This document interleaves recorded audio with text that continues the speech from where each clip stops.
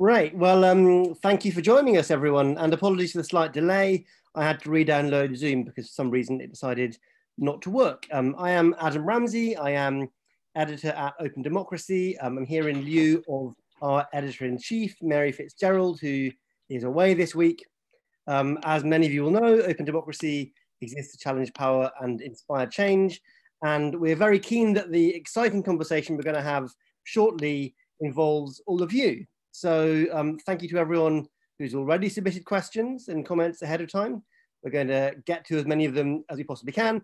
And if you're joining us on Zoom, some people are on Facebook, but if you're on Zoom, then you can submit comments to us in the chat, and those will be fed through our ingenious systems to our chair.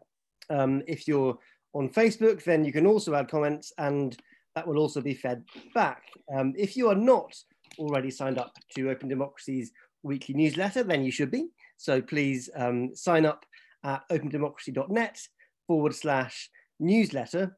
And most importantly of all, to say that these online discussions are happening obviously under lockdown. All of us are at home. My dog wandered into this room a moment ago.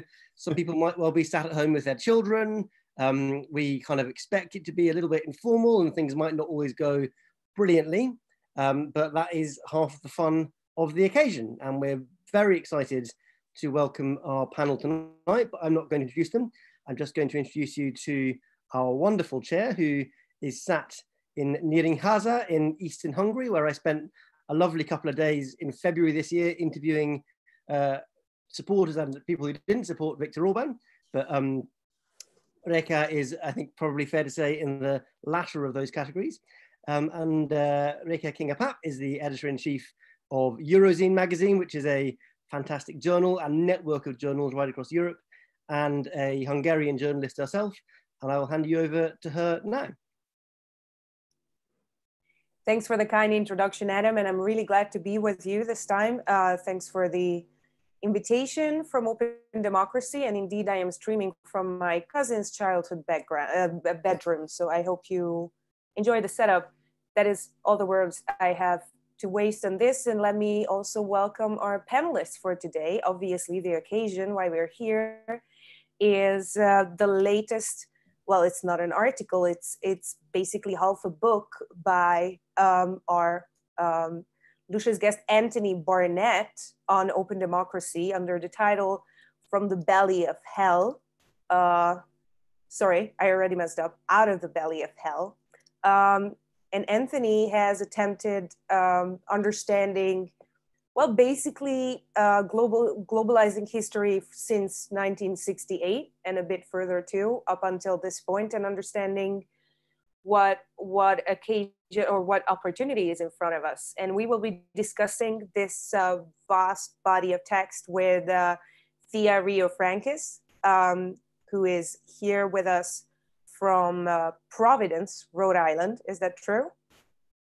Hi, Thea. She's a political scientist and author of A Planet to Win, Why We Need a Green New Deal, and also the book Resource Radicals. She is an assistant professor of political science at Providence College. Nice to have you here. And I'm a bit starstruck. I have to maybe just put it on the table first, because I'm a huge fan of Achille Mbembe and his work, who is here with us. He's the philosopher and political scientist who developed the idea of necropolitics, how politics can dictate who lives and who dies, which seems not again, but still up today, very relevant and quite definitive about both the coronavirus discourse and how politics is playing out, and what we try to do with this crisis. He's research professor at the Wits Institute for Social and Economic Research in Johannesburg, South Africa, and his books include Critique of Black Reason, on post-colonial and necropolitics. And I, of course, forgot to mention that Anthony Barnett is, as if it weren't on, basically the point is a co-founder of openDemocracy and the author of obviously Out of the Belly of Hell, the essay that we are discussing today. which looks at social movements since 68 to have reshaped the world. So let's get to it, and let's start with Anthony. I'm really glad to meet you, to use this weird word. And let's just start with a very blunt, open question. What made you write a brief, very personal, and quite North Atlantic, but still quite vast history of neoliberalism and how it has been guiding globalization since 1968? Right. Well, thank you very much. I mean, I'm very happy to be here, and it's very delightful to be part of a really international discussion. I'm very honored to have this, because I think one of the things that the virus has done is a lot of people are closed into the mortality rates of their own country and the crisis of their own country very intensely. And so it's great to be in a much wider global discussion in the beginning of this. And I'm really here to listen and to learn. What I wrote is something which I wrote very fast through the first weeks of the lockdown. And it's really an exploration, a beginning to try and think through what's happening. And so the reason I wrote it was, I think that at the beginning of this year, we were in a kind of what I thought was a sort of doom loop, which is that you'd have the incredible climate protest led by Greta Thunberg, and it had been dismissed by Trump. In my country, you had Johnson sweeping aside the Jeremy Corbyn's Labour Party to get a huge majority. You would have this incredible movement for really quite modest reform, but deeply important one, led by Bernie Sanders and Elizabeth Warren in America. And out of that, you have the weakest possible contender against Trump, it seemed to me, in Biden. And worst of all, you had this economic boom taking place. So I think one of the things that had happened was that we were in a neoliberal world order, which gave primacy to global corporations and to the marketplace, and did so by attacking government and by depoliticizing people.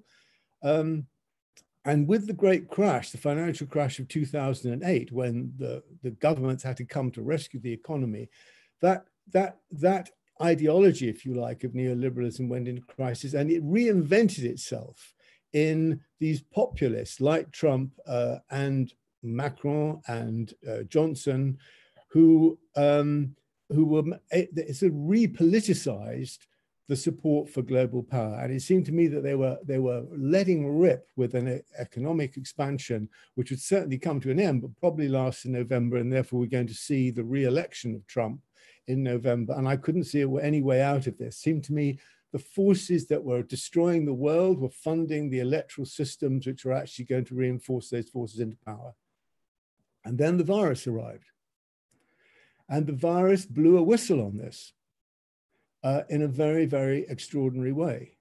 Obviously, the people in power didn't change their stripes. They wanted to stay in power. They wanted to keep their own system going. But to do so, they had to close down a third of the economy. They've started the most precipitous financial crash in world history. And they did this as policies. We didn't win the argument, but they did it nonetheless. So I had to ask myself in this surprising situation, why did this happen? And the answer, it seemed to me that there were forces in the globalization, in what I regarded globalization kind of sandpit, a playground of neoliberalism. There had been forces in it at work which were really a counter to the whole neoliberal project. One was feminism in all sorts of forms. Another was the development of human rights, both legal, which is very important, which had happened over the last 50 years, but also the sense of people making a claim of right, which was reinforced by the attacks on patriarchy and passivity. And another was the ecological arguments, which I think had gone deep into people's sense that we have to do something about the world.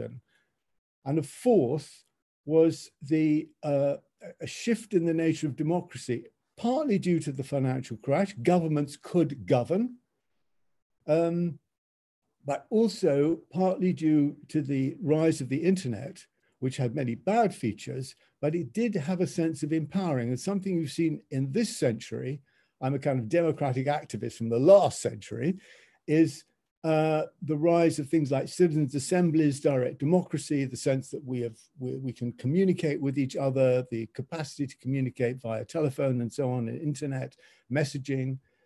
And this had shifted in deep ways, not the official politics, but the deeper balance of power. And it seemed to me that a humanization of globalization had taken place inside neoliberalism, which doesn't have a proper political articulation, but could have that. And it's not, I say this particularly to salute Achille and the work that you've done, it's not European, we are the humanists with sort of colonialism and slavery and genocide underneath it. It is a humanization of pluralism, of difference, of multitudes, of complexity, not a singularity. But, and this is the last thing I would say, but it was brought about in part because health, our bodies, the sense that we are now a species, that the virus has taught us, and we are now conscious agents of what is it teaching us, means that there is a new sense, a material sense of our humanity being shared, which I think is very new and is very, very welcome. And so I think out of this deeply right-wing moment, will come a long left-wing response. And it will be the opposite of 68. 68 was a left-wing moment, which led to 40, 50 years of right-wing development, has brought us to Trump on the edge of his second term. But now I think the terms are going to be reversed.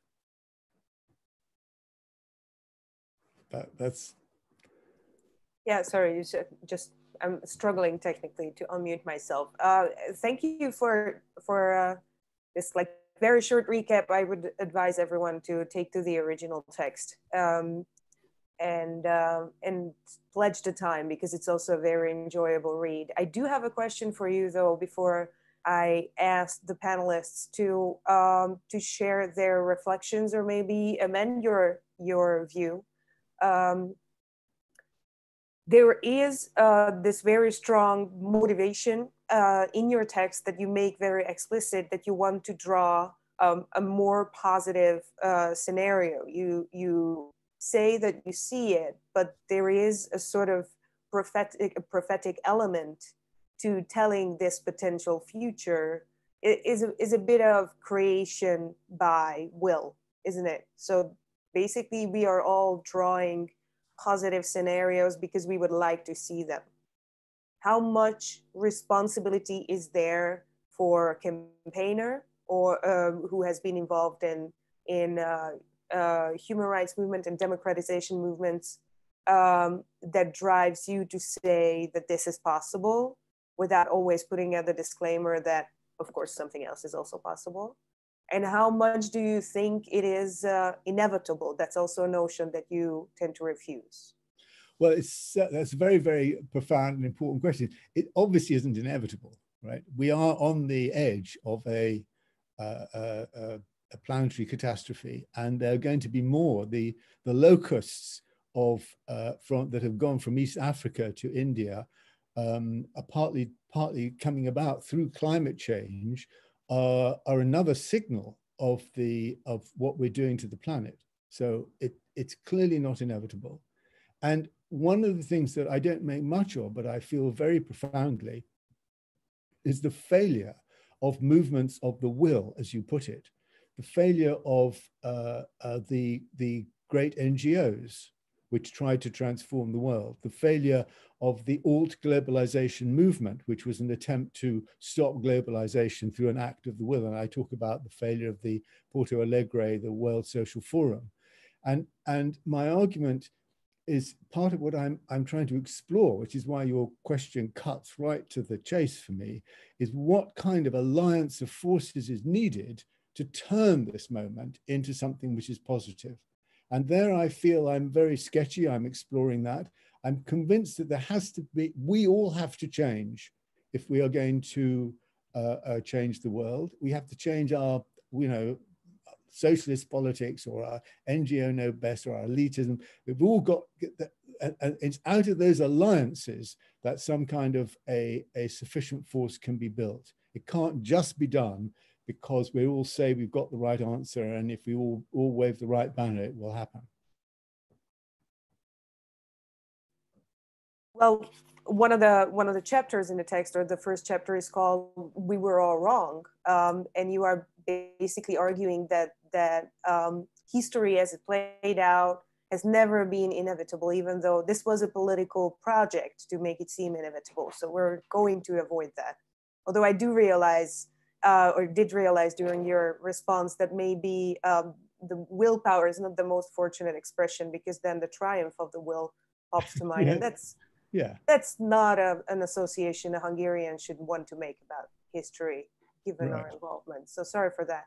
But let me then ask first, without any particular reason of importance or order of importance, because that is not something I would come up with between our panelists. But let me ask Thea first, who recently co-authored an article for the Jacobin mag by the title "We Can Waste Another Crisis, or We Can Transform the Economy," which is a very thick summary of the situation, or a very thick assessment of the situation in itself, in which she and her co-authors are arguing that the financial crisis of 2008 was a painfully wasted opportunity where global financial systems could have been very thoroughly transformed, especially for the benefit of ecology, with a greener mind. And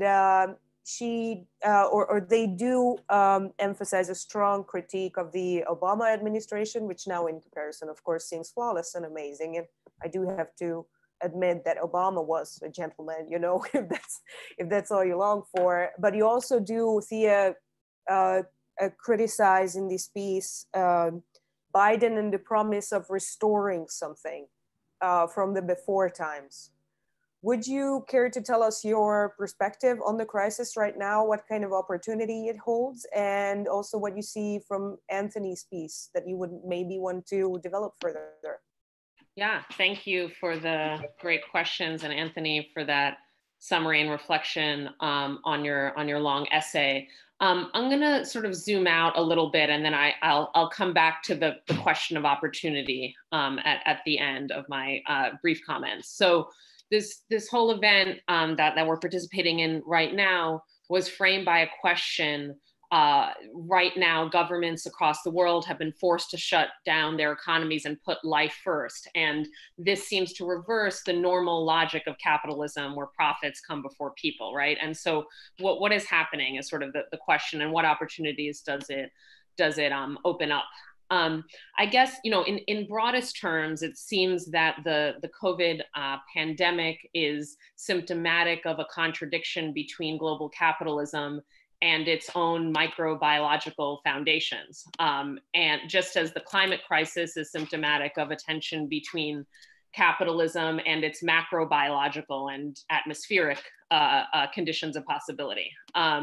And both the pandemic and the climate crisis, the latter of which is something that I work on much more directly, takes the form of this kind of tension between what capital accumulation requires, what economic growth requires, what profitability requires, and what socio-natural reproduction, just like the kind of availability of life, both human and other, for capital to exploit and to act as consumers and workers, right? So capitalism requires some conditions of socio-natural existence in order to function, but it continually, through its own operations, threatens those very conditions, right? So that's an ongoing contradiction of capitalism, which, you know, many thinkers, including people on this panel, have diagnosed, but is particularly salient in a moment of public health crisis or in a moment of climate crisis.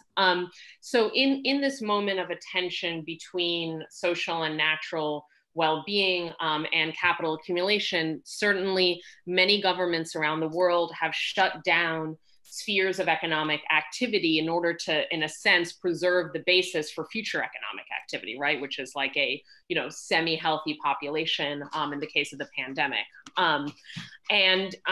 We could say certainly, and I think that there's something to Anthony's point and to the prompt of the panel, that this involves putting people over profits. But I think that something else I would add that I don't suspect Anthony disagrees with, but just to highlight, is that the very dramatic variations in government response in terms of, between governments around the world, or even in the US or other federal systems, between different subnational governments.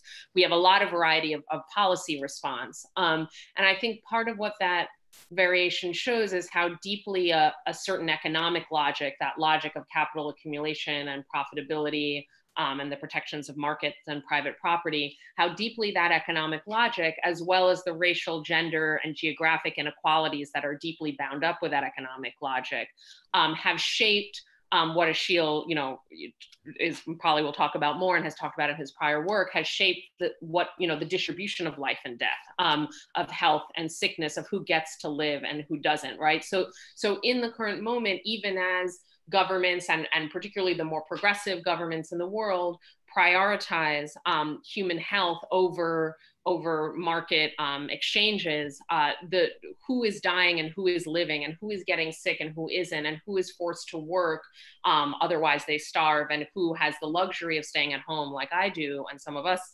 do, is already so deeply shaped by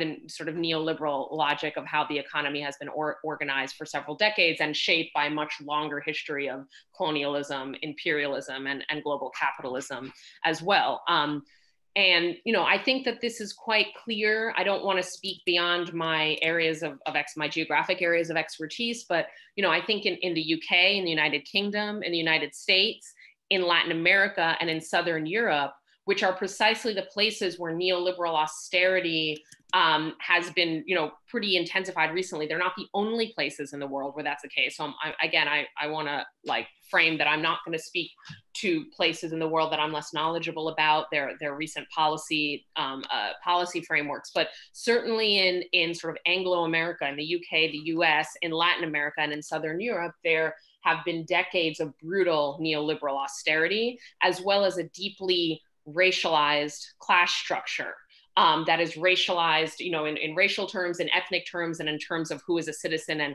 and who isn't.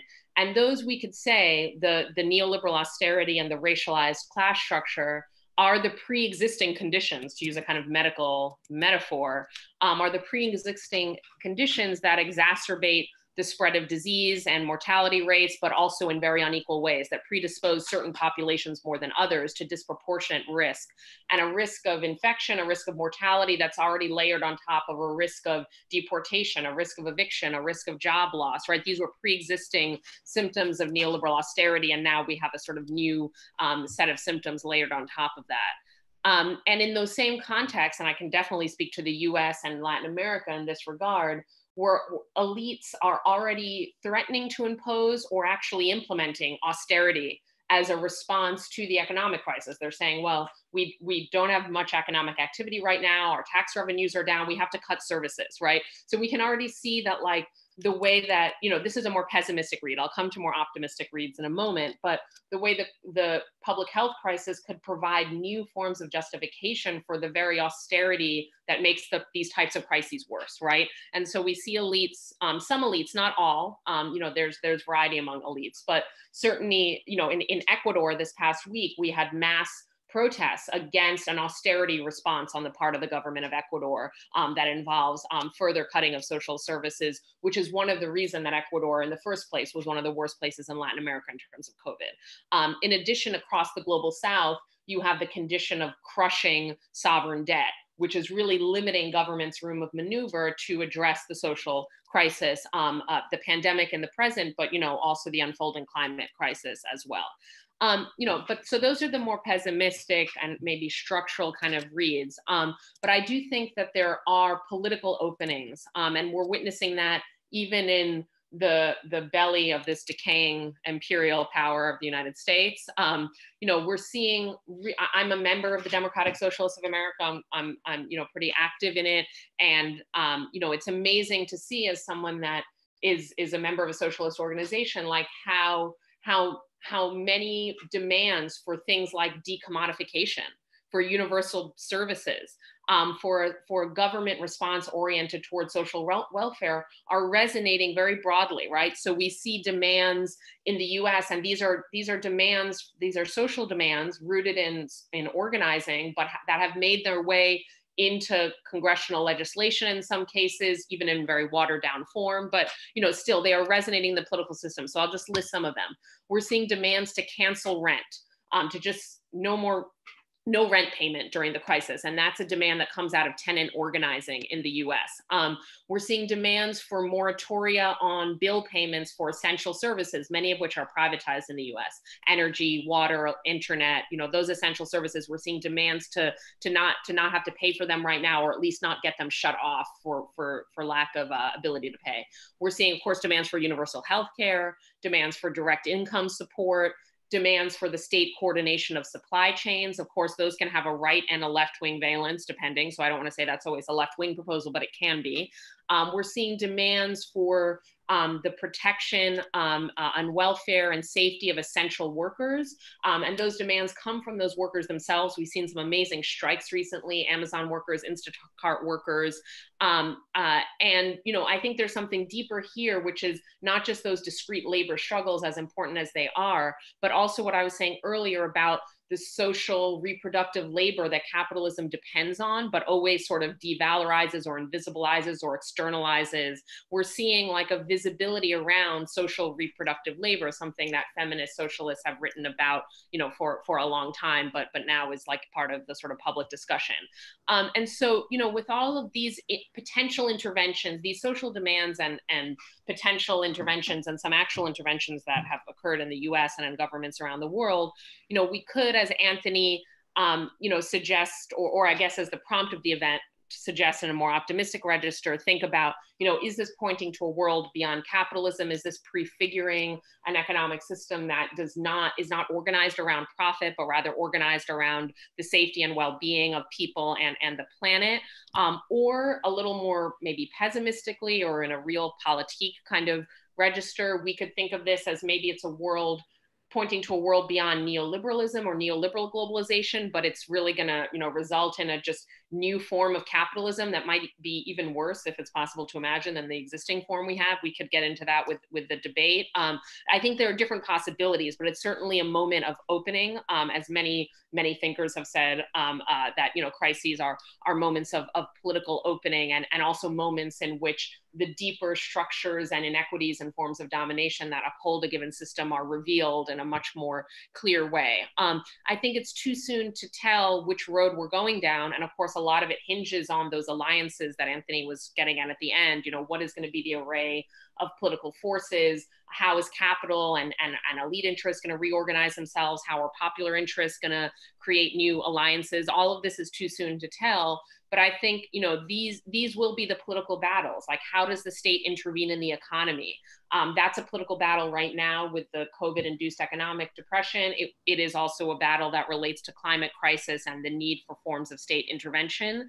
And we are, I think, in the US and in economies around the world, of course, but I'm just speaking from the US right now, at this very critical juncture for, are we going to preserve the economy as it exists and all of the ways that the economy subordinates human life, subordinates the planet, and contributes to racial and gender oppression? Or are we going to move in a different direction with an economy that is egalitarian, that is green, that is low carbon, that is resilient for ordinary people, not just for like capital and supply chains, but really it provides a secure livelihood for ordinary people? So are we going to kind of take this moment and build a different economy out of the rubble of what we're witnessing unfold? Or are we going to double down as we did? And just, I'll go back to the opening comments, as I was, were referenced the 2009 recovery in the US. We really just made the economy even worse in 2009, more financialized, more unequal. The racial wealth gap increased tremendously. So everything got worse in a way. But what didn't get worse is that we did see a resurgence of left-wing and social movement demands in the wake of that crisis. And this is what Anthony is referring to. And so, things move in both directions at once. Some things get worse and then new possibilities open up. So I think we are at a critical juncture, and I will leave it there to hear what others have to say.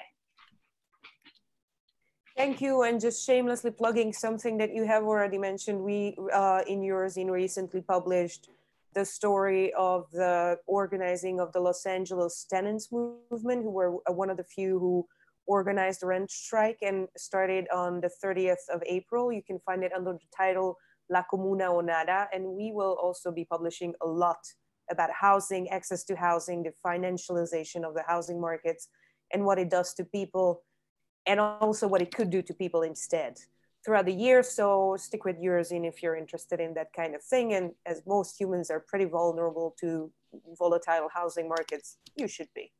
But apart from that, I think you have already kind of made the stage for Achille, who obviously has, it doesn't need much of an introduction to be a very relevant thinker in the situation. And Achille, you have already warned about this in other media appearances, that this crisis must not be used as an opportunity to further curtail our freedoms and impose even more mechanisms that restricts people's freedoms and intervene in their lives even deeper. Let me also briefly quote, more or less quote from your article, Deglobalization, which again, you can find in Eurozine and was published originally in our French partner journal, Esprit. You say that quantification, artificialization, and automation are leading to an unprecedented unification of the planet, but it is no longer a physical world so much as a reticular one, but this ubiquitous, instantaneous world populated by connection devices and all sorts of prosthetics is confronted by another world, the old world of bodies and distances, materials and areas, fractured spaces and borders. It is a world of separation. You argued about this about a year and a half ago on the talking about borders and borderification, and talking about how we restrict the freedom of movement of people and how we deny personhood, basically, or the basic humanity to certain people to ensure the comfort of others. You also draw attention to the main liberal contradiction that Anthony and Thea have also mentioned, that liberalism both promises freedom and demands security. And this is a paradox that it has never been able to resolve. And here we are in a well, probably not that unprecedented, but not to this degree documented and mediated crisis where security is key, and it seems to be more important than economy. And people are talking about, political leaders are also bringing this up, that they should maybe just let the pandemic swipe through the population and get rid of a certain number of disposable people. What's your take on this, or what's your first thought on this? Do you see this current moment as an opportunity, or do you more have dire warnings and worries about this? What's your angle? First of all, I'm very happy to see Anthony and then Thea, and to share the platform with them and yourself. My first thought, I really cannot not do this, goes to the black man who was killed by the policeman in Minneapolis. I just cannot take that image out of my mind. And that happens right now means something. I don't know what it means, but it's not accidental. It's not accidental neither that the last words of this Black person were, if I followed the story properly, "I cannot breathe." This is what he said before, indeed, his last breath was spent, so to say. And this question of breathing, to some extent, is part of what is at the heart of this specific virus, in the sense that ultimately it cripples our capacity to breathe. And this question of breathing, the right to breathe and the capacity to breathe, it seems to me is also at the heart of a number of questions Anthony raised in the text. Thea referred to them, which are part of the key debate of this century, which has to do with whether or not humanity, Anthony used that term, and I agree with him, we have to use it, whether humanity is capable of inhabiting the planet anew. This question of inhabitation, inhabiting the planet anew, meaning sharing it as equitably as possible. Sharing it being itself a precondition of its durability and its sustainability. It seems to me that this question will haunt this century we have just entered into. So I understand, therefore, the attempt in Anthony's text and the comments by Thea as being part indeed of the ways in which we can reinterrogate what Anthony calls globalization from that perspective, from its capacity to make a space of breathing for all of us, racially, gender, religions, that doesn't matter, but something that can indeed give meaning to this category he called humanity. He also mentioned species. We can go into that if you want. All of this is happening, I believe, at a time when our world is witnessing a technological escalation of an extent we have never seen before. I mean, historians love to say there's nothing new, but I really believe that there are things that are new. And one of the things that is new, which is unprecedented, we have never seen it before, has to do with what I call technological escalation. Technological escalation, which paradoxically seems to me, leaves us with more questions than answers. That technology nowadays is in fact putting to us multiple conundrums and paradoxes it was supposed to resolve. It's not resolving them, it's leaving us with more and more problems, which doesn't mean that I'm a technophobe. I'm not a technophobe at all. But I think that we need to reinterrogate the technological. We need to reinterrogate it because at stake in the ongoing technological escalation is the fate of reason.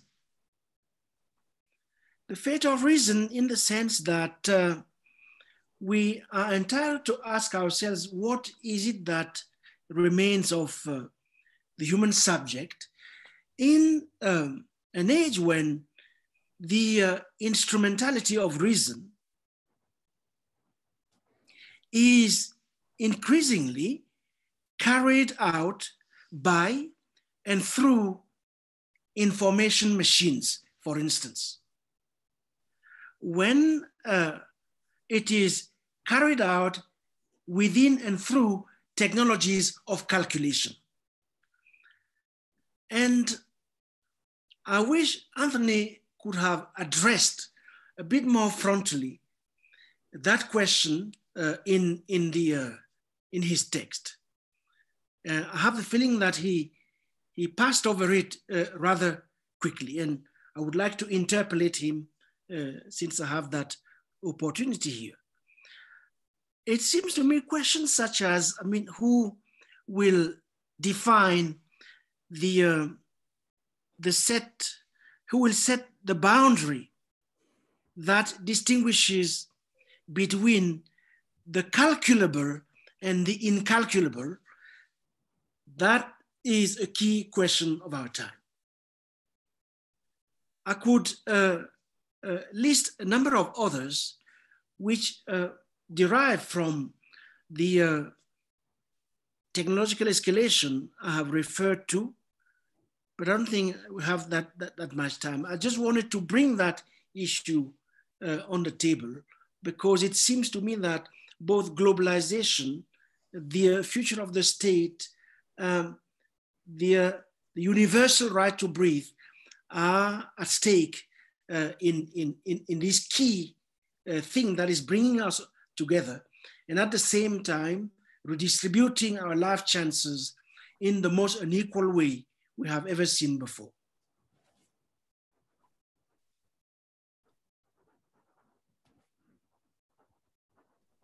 Thank you, and the participants are reacting. James Mackay writes that for anyone interested in following up this discourse on breathing, I highly recommend Bifo Berardi's book, which he wrote following the death of Eric Garner, whose last words were indeed the same as George Floyd, who was the 46-year-old man whose gruesome murdering was not only filmed, but also shared widely on social media, which is yet again another horrifying question, whether watching Black Death is something people should engage in just because it's available. And what we think about the representation of somebody's suffering and death and not getting help when they need that. But that's not the topic for today, even though I don't think that we can put that aside really. And I'm glad, Achille, you're bringing this up because this is a very strong context for what we are talking about. We also have a comment from Michael Haupt, who writes, it also comes at a time when the lungs of the planet were burning, the Amazon, Australia, and California. It seems that the poetry of breathing is pretty much resonating with our audience. But let me ask you some questions posted by the attendees here and also in the registration forms. Since Thea has to leave relatively early, unfortunately, I think there's a bunch of questions which may be mostly addressed to her.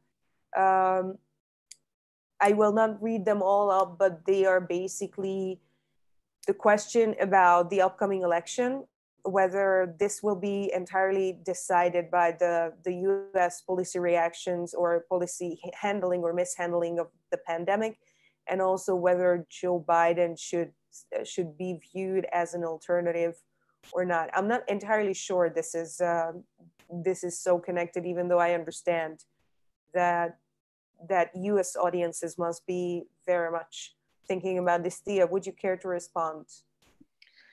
Yeah, I mean, I definitely the policy response to COVID, but honestly, maybe even more so to the economic crisis, will be decisive in the U.S. election, and the timing of it could not be more perfect in the sense of how decisive it will be. You know, we have the election in November, but obviously we're already in campaign season, and it's hard to keep track of all of the different prognostications in terms of the economy.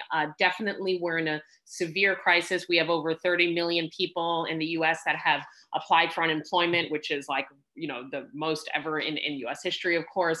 And unemployment benefits undercount very dramatically how many people are unemployed, right? Because if you stop looking for work, you're not counted as unemployed. You're only unemployed if you're actively seeking employment, right? And so if you're so frustrated by looking for a job that you're not actually unemployed anymore. So the statistics underdo it. Right now, I read in the New York Times this morning that there's going to be a whole spate of evictions in the US. Evictions meaning people being forced out of their homes because they did not pay rent or could not pay rent on time.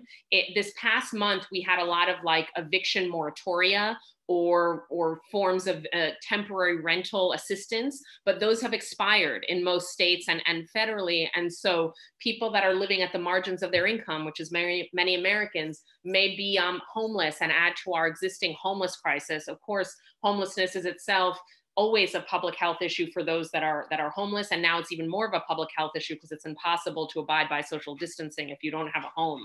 So the economic crisis is very severe, but there are different predictions as to how, some people say this like makes Biden like a sure winner. No matter what he does, he could not campaign at all and he will win because people vote in ways that are very sensitive to their economic well-being. So if they're suffering, they'll just vote Trump out. Other people say that the economy is going to recover in a way that's rapid, even if it never recovers to where it was before, and Trump will be able to tout all of the jobs added and the historic GDP growth versus the baseline of a very, of a terrible situation right now.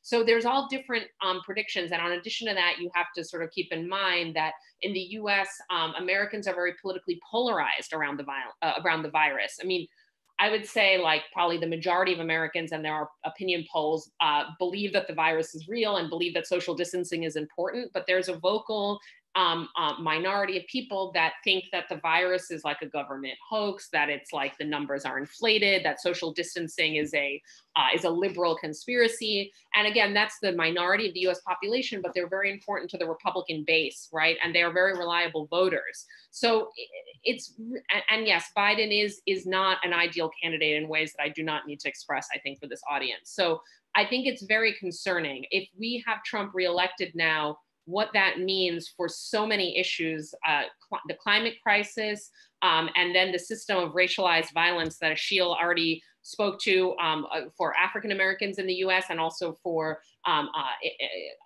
undocumented immigrants is very scary. And so that's a very scary prospect. But I think right now it's Biden probably has an edge because it's pretty clear that Trump has handled this crisis quite badly, but the coming months could give Trump the edge, and that's a very scary prospect.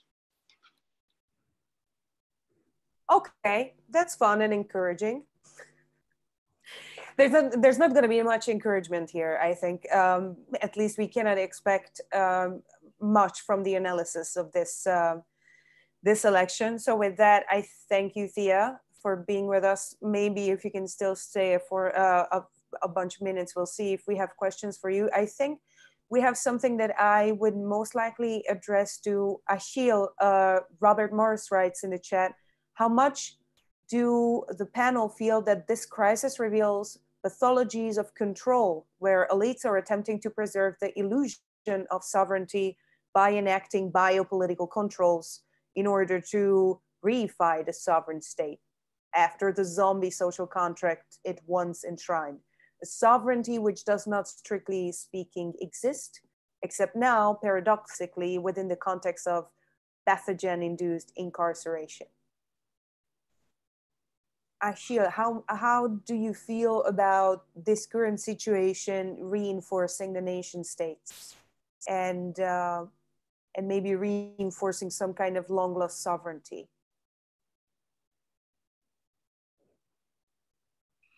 Yes, it will depend on a number of factors. Here in South Africa, for instance, the coronavirus crisis is clearly helping the current political regime to regain some legitimacy. And the government is using the crisis as a way of repurposing ideas of the nation in a society that is, as you all know, extremely fractured, especially along racial lines, but also along class, gender lines. So I would say that the opportunities for a number of nation states to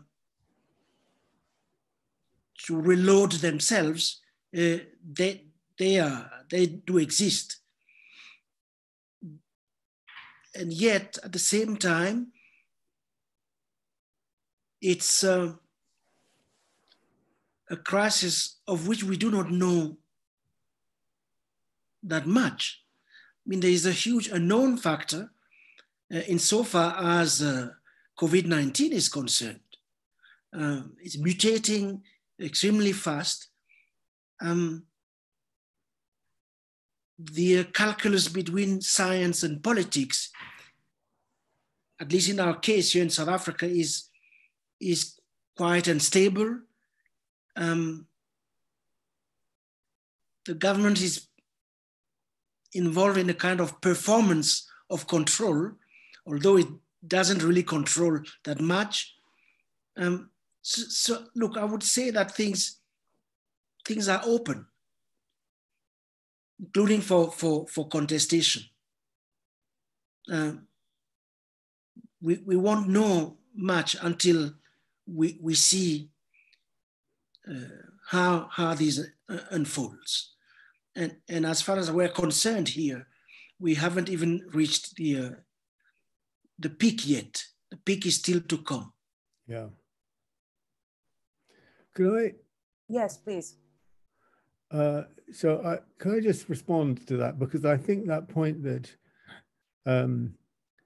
Achille has made is a very, very profound one. And I would, so I'd like to have two responses. And one response to Thea, which I think comes out of this point, is that I think there's a danger of those of us, especially those of us on the left, but not only on the left, I've seen it with other people, of what one person called confirmation bias, that you look at a great crisis, and there's been some scientific work on this, and your immediate response is to double down on what you believed before, only more strongly.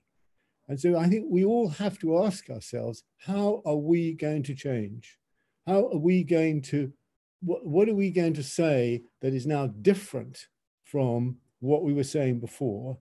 And that may take a long time or a long process, but I think this process of being open to seeing that this is a new situation for us, and that the old answers which we have prepared, or expectations, have been shifted. And if you fear the reinvention of this highly intelligent thing called capitalism, which has reinvented itself relatively frequently, then that smartness, that intelligence, that flexibility is something that, well, we better be at least as good as that.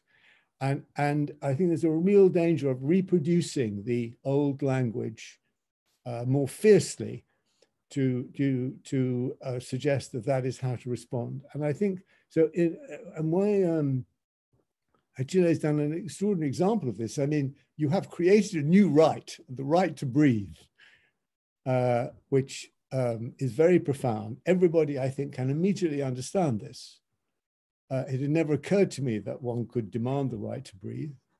And yet, this is more than a metaphor.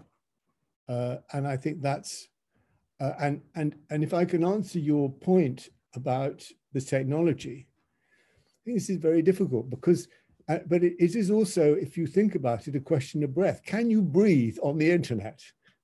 Can you breathe on the World Wide Web? Is this a breathless, is it airless space, this space or not? And I think the thing which I feel strongly, which I touched on, is that It is, and this is also how, in parallel, the American military think about it. So the way they see it is that there is a new environment. There is land, there is sea, there's air on which they want a predominance, there is space, and now there is cyberspace.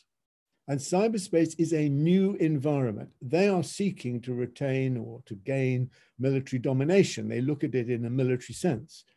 But it's a quite profound perspective, because it's not about here is a machine like my computer, or here's a new bit of technology entering into the previously existing geographical area of my air and my room, my space. We are entering into a new and additional environment. And in this environment of cyberspace, we have new identities and new rights. So the right to privacy originally came about with the invention of the telephone. People, before the invention of the telephone, there wasn't the question of the right to privacy.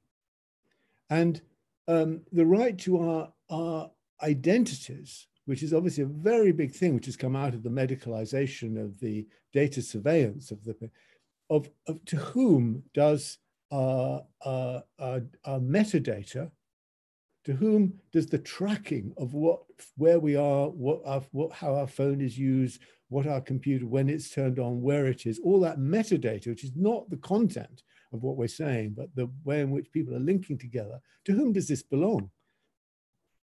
And is my metadata part of me? Is it part of, and if it belongs to me, do I have the right to know every time it is used or accessed by somebody else? I would say we do, but this, and the great battle is going to be fought over this. And the platforms who are now moving, it's a very good piece by Naomi Klein, looking at the shift of power built around the way in which the platforms are moving in on the American state. They are going to try and appropriate all that material to give them privileged access to it and to not allow us to know it. And that does give you a feeling, this is a wonderful metaphor, that you can't breathe in this space, that you are somehow, the oxygen of cyberspace is being sucked away from us. So I think that's the way I think and therefore I think acceleration is like it's too much as if it's taking place in our existing spatial context. And we have to understand the staggering innovation that has been created as being actually of creating a new effective dimension within which we exist and within which we have complex identities. Of course, this is a big discussion. And then again, you know, the European Union is acting as if it were championing the question of privacy and your right to your privacy. Yeah. Although I think mail privacy was an institution before phones, but probably of a different kind. But maybe I'm just saying this because of the Austro-Hungarian or secret policing that we were excessively educated on. But that beside, there's some serious discussion happening in the chat and a lot of questions. And especially, please do note that Misha Glenny just commented on the Trump situation, but we have fairly limited time. So I would ask you to look at the chat.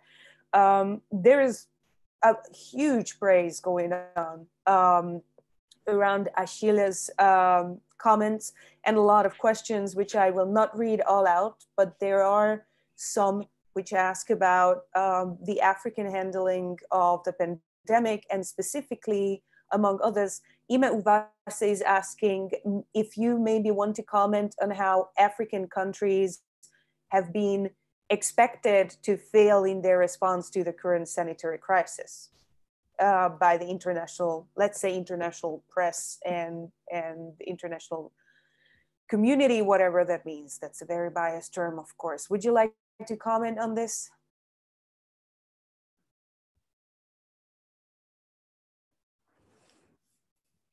No, I mean, there is not much to say. First of all, we're happy the virus didn't originate from here. which is already a big deal. That's cruel but fair. Anyway, look, see, there are different experiments going on. They are serious experiments of abandonment that are going on, especially in the most tyrannical societies in the continent, where there was no planning, no infrastructure. Governments basically have washed their hands on their own population when they have not turned against them prior to the virus. So in such a scenario, we have to expect that the results might be pretty catastrophic. The pandemic is still in its, I would say, its incipient phase in most of the continent. It reached the African shores a bit later. It is still evolving. As I was saying earlier on, in South Africa, we have not yet reached the peak of the epidemic. We had a lot of problems with the confinement because in places such as Johannesburg, Lagos, Abidjan, Dakar, poor people who form the majority of the city inhabitants need to move in order to survive, in order to make it from today to tomorrow. The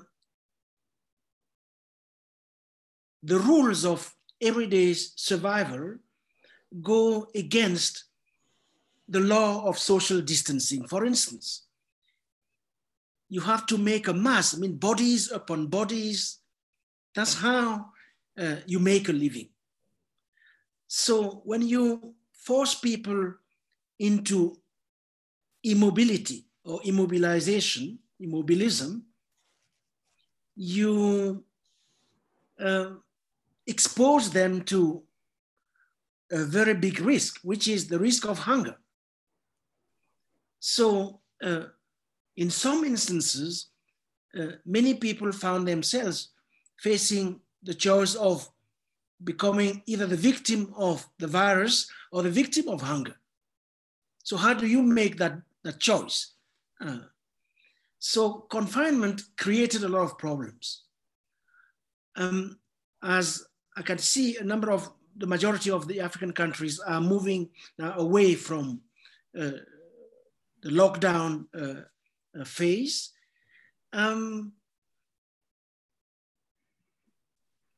But with no guarantee that this will lead to more positive results. Look, let me just end it on that note. There's no guarantee that anything we were used to will repeat itself.